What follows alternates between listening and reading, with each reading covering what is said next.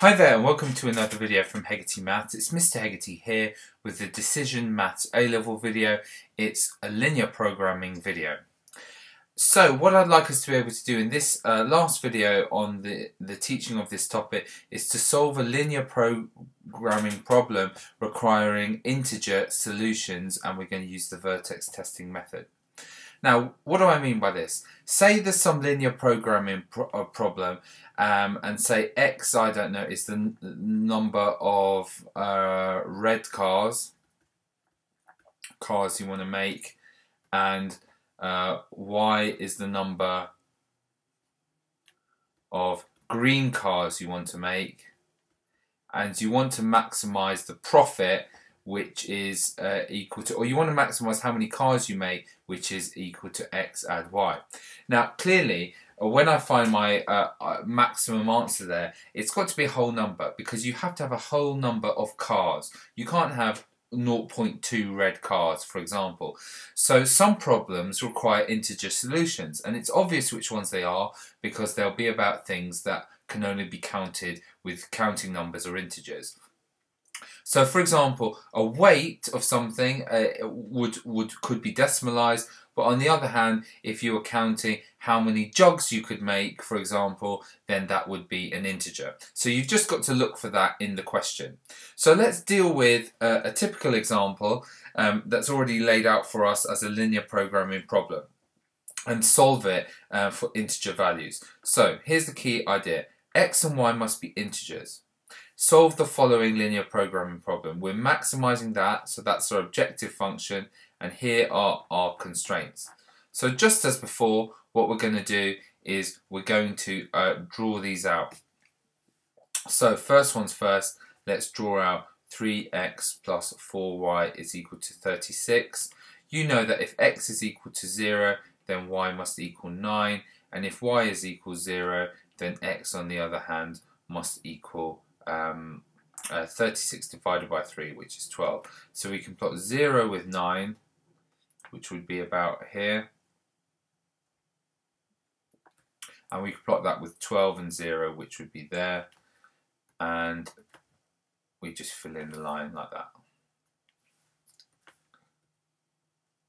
Okay, so that's the first one. The next one is going to be 13x plus 9y is equal to 117. So what we're going to do there is, if x is equal to 0, then y is going to be equal to 117 divided by 9, which is 13. And going backwards, we're going to say if y is equal to 0, then x must be equal to 117 divided by 13, which is 9.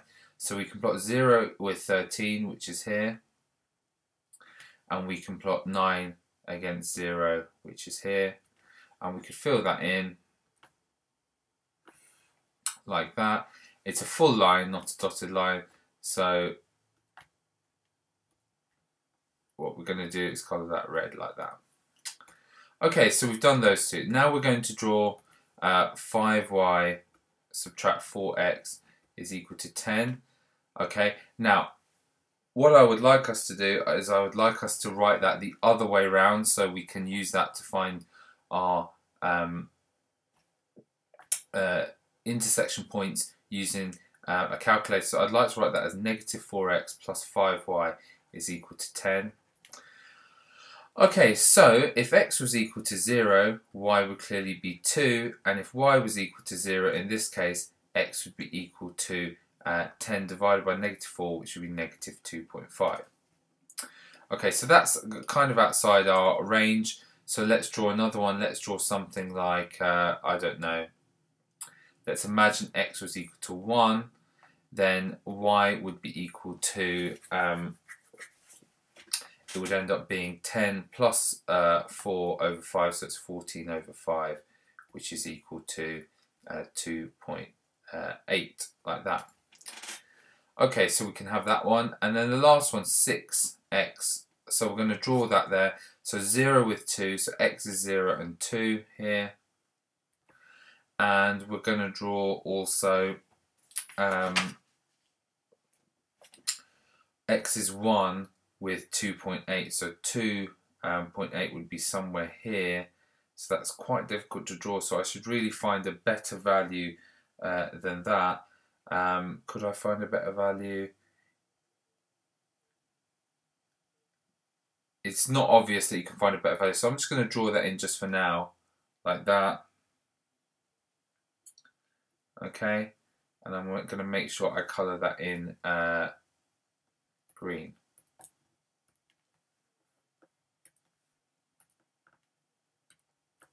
Okay, just like that. And the last one, so it's not the last one, we've got 6x plus 5y is equal to 30. So I'm going to draw that in another colour again. So we're going to have 6x plus 5y is equal to 30. And so clearly if x is 0, y is 6, and vice versa. If y happened to be 0, then x would be equal to 5. So you put 0 with 6, which will be there, against 5 with 0, which would be there, and you draw that with a blue line as follows. And the last one, which we'll do in a purple colour, let's say, what are we plotting for the last one? We're plotting x equals 2 for the last one. X is 2. Okay, so we plot x is 2 across here, which is going to be in purple colour. Okay, as I went along, I should have highlighted what I want. So the first one is we want below the line. So the first one we wanted below the line here. The first one was black, so we want below the line, so we're going to shade everything above the line. The next one was the red one, and we wanted below the line, so we're going to shade everything above the line, so also get rid of all that stuff there. The next one was the green one, and we want below the line, so we're going to shade everything above the line, so all this goes as well. And the last one, the 6x one, well, that's the blue one, and we want everything above the line, so we shade below the line, so we're going to shade all this stuff here. And the last one, we want x bigger than or equal to 2, so we want above the line, so we shade below the line. So our feasible region is there. Remember, the whole point of this question is that the x and y you must find must be integers. Now, we know normally that a solution always occurs at a vertex. So either the vertex there, the vertex there, the vertex there, the vertex there, and the vertex there. Now, none of these are at integer values. Okay, none of those are integer values. The integer values are at the following places, and I'll show you where they are. So let me highlight these integer values in an orange pen. Now, given that each 2 squares is worth 1, so that's worth 1 and that's worth 1 there, an integer value must be here. This point here is 3, 3. This point here is 3, 4. This point here is 4, 2, 4, 3, 4, 4, and 4, 5. This point here is 5, 2, 5, 3, 5, 4, and 5, 5. This is 6, 2, 6, 3, and 6, 4. And this one here is 7, 2, and this is outside it. You can see that's not going to be an integer. You can see just about that's not going to be an integer. Neither is that there, and neither is that. So it's one of these orange ones that the solution lies. Now, how do you find it? Well, you can either, okay, do point testing, or you can use an objective line, okay, to find which one of these corners or vertices is the maximum. Now, in this case, it happens, I think, that the objective line is probably easiest. We're trying to maximize x plus 2y is a constant. So let's pick x plus 2y as something like 12. If x is equal to 0, y is 6. And if y is equal to 0, x is equal to 12. Okay, so we'll go 0 against 6. So we'll try and draw this objective line here. 0 with 6, which is there. And we're going to draw 12 against 0, which is here. So my objective line would look something like this. Now we're trying to maximize that. So where's the maximum that's going to happen in this region? So is it going to happen there as a maximum? No, because we improve it here. Is it going to happen here as a maximum? No, because we improve it here. And look, you can just about see that it's going to be at here is the maximum. So you can see that one there is going to be the maximum. So you can say, if I call that point A, you can say that the maximum happens at point A. Okay, the maximum happens at point A. You could find point A, but you can what you can check is you can check that integer value and that integer value, which are the two closest ones to it, to see which one's maximum. So we're going to check nearest integers to A, integer coordinates to A, which are it's going to be 4, 5 and 5, 5, which are going to be 4, 5. I'm going to check 5, 5, and clearly you can see if we're maximizing x plus 2y, the maximum occurs at 5, 5 with value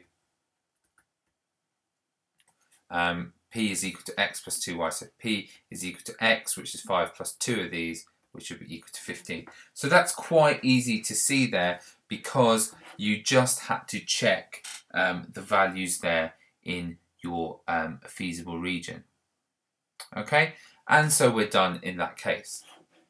Right, one more for us to try. Maybe you might want to try this yourself, or you can just watch me go through it and take notes. So we're trying to minimize this subject to the following constraints. Okay, so we're going to have to draw each of these constraints. So firstly, we're drawing 3x plus 5y is equal to 1,500. So 3x plus 5y is equal to 1,500. If I let x equal 0, then I'm going to get myself that 5y is that, so y must be 300. And if I let y be 0, then x must be equal to 500. So I've got 2 points, 0, 300, which is here, and I could plot that with 500 against 0, which is there. Then you could do the next one, so you could do 5x plus 2y is equal to 1,000. And if I let x be 0, then y would be 500. And if I let y be 0, then x would be equal to 200. So if I plot that 0 against 500, which would be here, and I plot this here, which is 200 against 0, which would be here. Okay, fill these in. Make sure you don't forget that.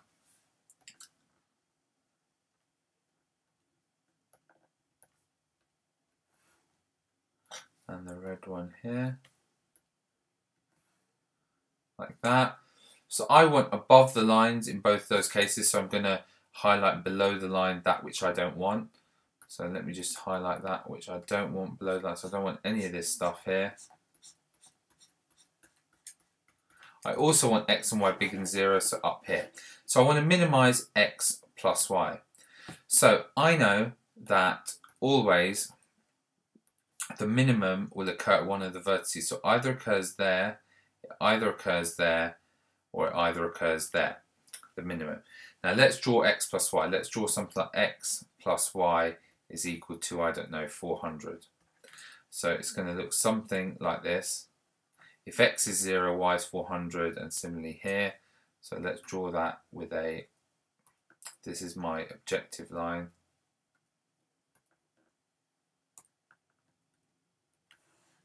Like that. Okay, so where's that going to be a minimum? So is it going to be a minimum there, there, or there? Clearly you can see the minimum is going to happen here, can't you? Because that's where the straight line is at the lowest. So the minimum happens at point C. So the min happens at C. Now in this case, we can't use the graph to find the integer values because they're going up in 20s and 25s, etc. So it's impossible. So we need to find C. So that's where these two lines intersect. So that's where the line 3x plus 5y, so 3x plus 5y equals 1500, intersects with 5x plus 2y equals 1000.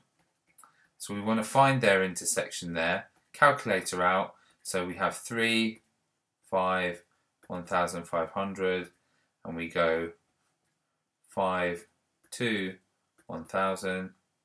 Press enter, and we get 2000 over 19. So we get x is 2000 over 19, and we get y is 4500 over 19. Okay, so let's check what those are as numbers. So 2000 divided by 19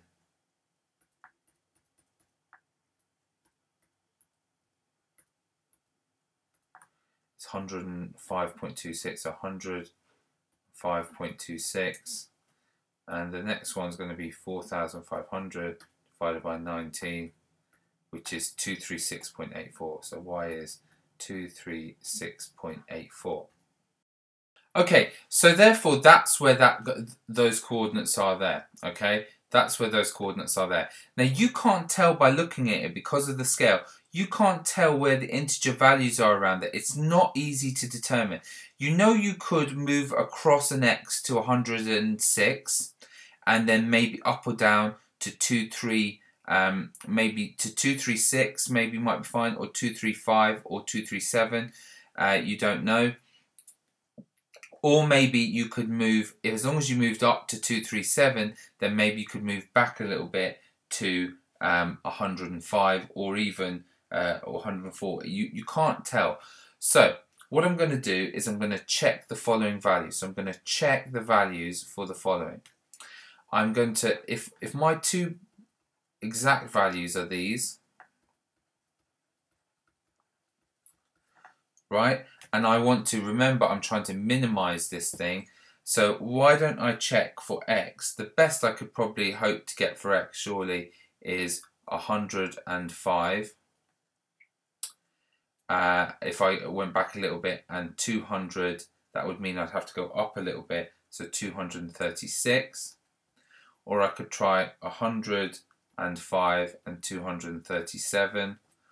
Or if I went a little bit this way, it would be 106 and 236, or 106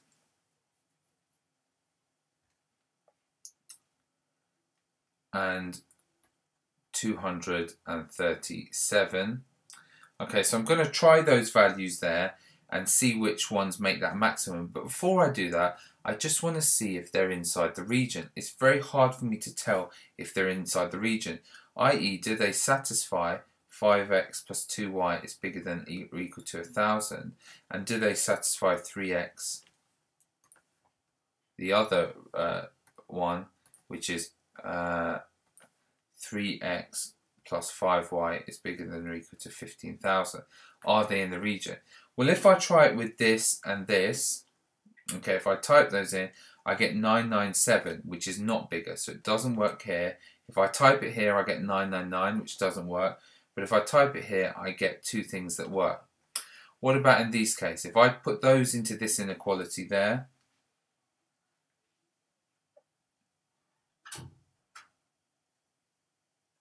well, I don't need to, because it's failed one constraint, actually, I don't need to check those. Now it's whether these work here. This one doesn't tend to work because I get 1498 when I plug that in and that in there, but this one does work.